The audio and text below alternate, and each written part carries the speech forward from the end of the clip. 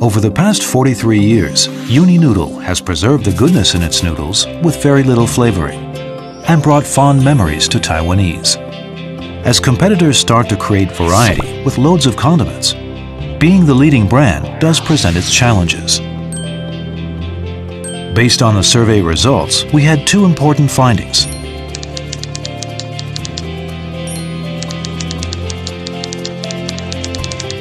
Thus, we seasoned Uni-Noodle with the most special flavoring, moods. Flavored by moods. We created a fictional noodle shop, the House of Little Moments, as the background in our story. Then we filmed a micro-movie series.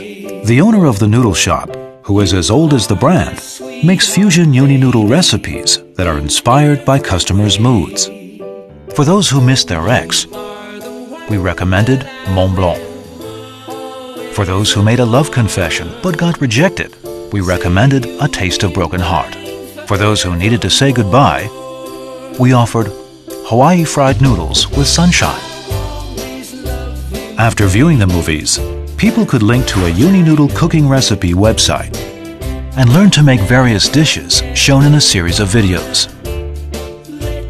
The website was immediately inundated with favorable comments. Many people actually tried the recipes and said they'd love to visit the noodle shop if it really existed. The responses were so positive that we decided to open a real noodle shop. Once again, the campaign became a hot topic.